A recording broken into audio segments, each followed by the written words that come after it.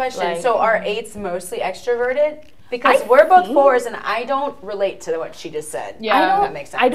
I don't know, but I think so. Yeah. I feel like when I think about 8s and when I think of other people's reviews, which I'm sure most, if not all of us, have heard Sleeping at Last, our own song. Yeah. Like, I would describe 8s as the battle people. Like, if we were in the show Divergent, we would definitely be dauntless. You know what I'm saying? The fighters. Like, I feel like this might sound crazy, but I'm just going to explain it.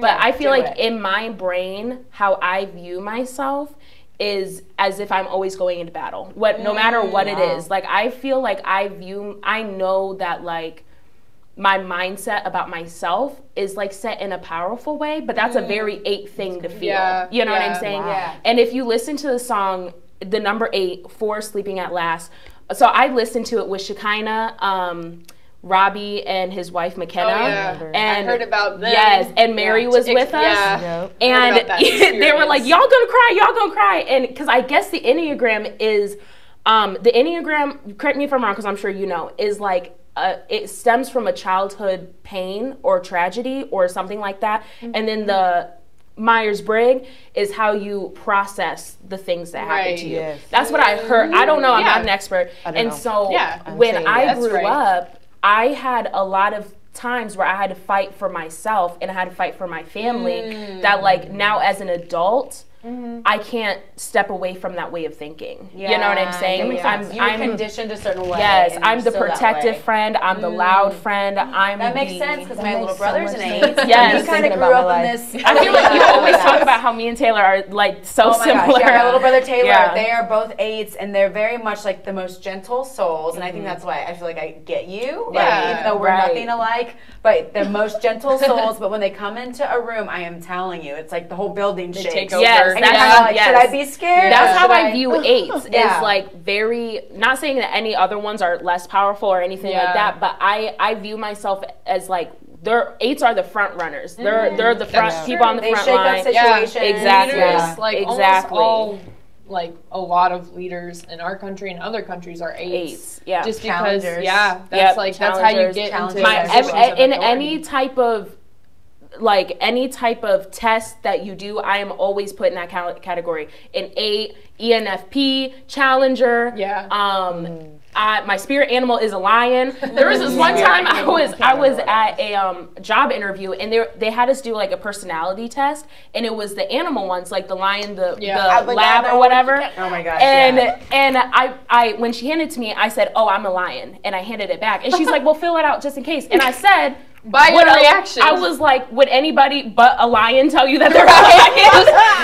I don't need this. I already handed it back. And so I filled it out, and she was like, "You are definitely a lion." I was like, "Girl, I told you." Sounds like a lion to me. Right. And so, like, anytime I take, like, any type of assessment, whatever, I am very cookie cutter, the challenger, you know what I'm saying? And and everybody knows. Everybody always guesses that I'm an 8. Every time. The 8 is like the activist. Because my little brother is such an activist. Yeah. Oh my gosh. One of the core traits is, like, justice centered.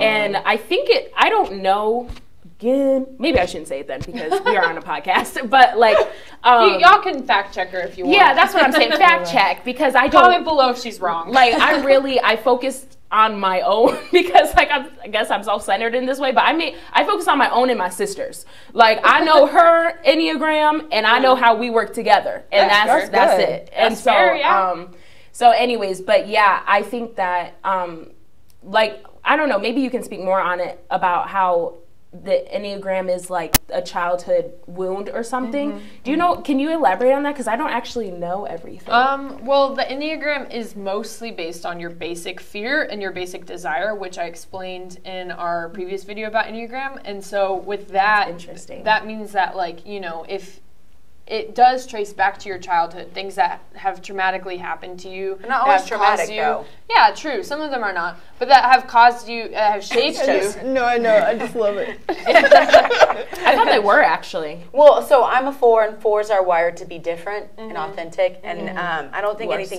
bad. Yeah, I know, right? I always have to be different. Like if everyone wears black, I gotta wear cheetah print. Like, you know what I mean? I'm just like, no, I kind of feel you that. see it? I'm just kidding. You feel that way? Yeah, sometimes. You might have a wing 4. I have a wing 4, y'all. Yeah. And I also have a wing 5, so they're right She there. might have one wing. She ain't a wingless right now. she flying right. And then I'm like, ooh, what's that over there? Tell us how you fly. Oh my God. Out of control. But my mom would always say, hey, let's do it different. Or like, you're so unique. Or like, oh, paint it this way. Or like, even when you match clothes, she'd be like, take the smallest amount of this pink right here and go get some pink shoes. Like, just always very different. And so naturally, that's how I'm wired now. And so you won't find me. I might not even wear a white dress on my wedding day. It'll be like, I don't think like pastel purple. You know what I mean? Either. Yeah. I can see that. Well, but the thing about 4s too is like there's this theory called the soul child theory that you were born a different type than what you currently are, and that through a shaping of like, is this for everybody or is this every type has this? Okay. So you can look yours up later, but because I don't know off the top of my head, but for 4s, so you were as a child the number that you integrate to, which is like a whole nother complicated spectrum of Enneagram, but there's integration and disintegration. And so 4s integrate to 1s. And so that means that like, and this makes total sense for me, like 1s are perfectionists, 1s are very like, they want everything to be done right, clean cut, they follow the rules. That was me to a T. Up until like high school. I can see that. Oh yeah, up until high school, like absolutely. Really? Like straight A student, like always followed the rules, always teacher's pet, always those things. And the theory of soul child says that as a little Enneagram 1, something happened to you and you realize that you could never be perfect. And so therefore, if I can't be perfect, I just want to be the most unique.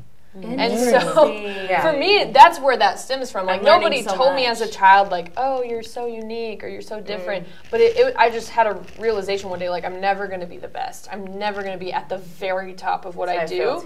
And so if I can't be the best, I've got to be the most different. I've got to stand out. I've got to be the most unique. I've got to win some award. Yeah, exactly. And that's the wing 3. I got to win.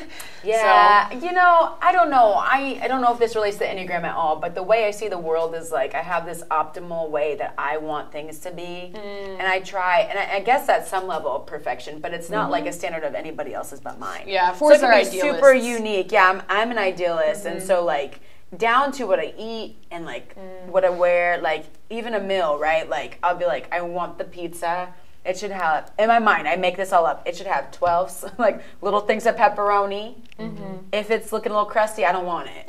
Wow. Like, I get like that. I have to be like, Gabby, I need you to like come off your mountaintop. Like, that's so interesting. Yeah. So that's a major trait of 4s too. Because I'm like, let's just get through life, y'all. and I'm like, dang, it's not what I wanted. Like I'm such a visionary. Like the vision has to be fulfilled, and it's crazy. I feel that though. Interesting. Yeah. I do feel that actually. Yeah. Which makes me, I don't know, for so long too, I kind of shied away from that.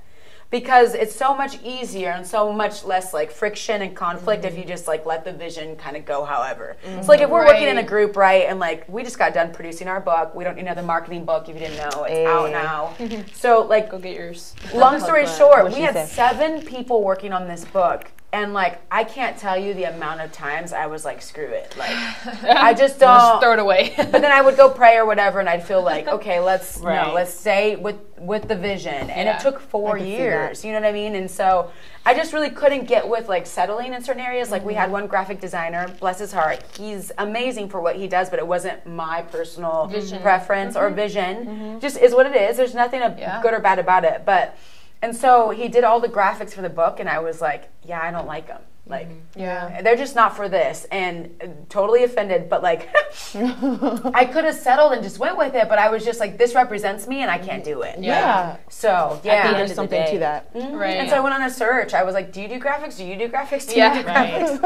I found Jess Barrett. She does graphics, and so she does a great job. Yeah. She does a great job. Yeah. And so like that's a very common quality of 4s too, is the idealist. They want it done you know, in a way that they imagine. It doesn't necessarily have to be perfect, but it has to be the way that you imagined, you know? Yeah. Because 4s are very imaginative. And so, yeah, that makes a lot of sense.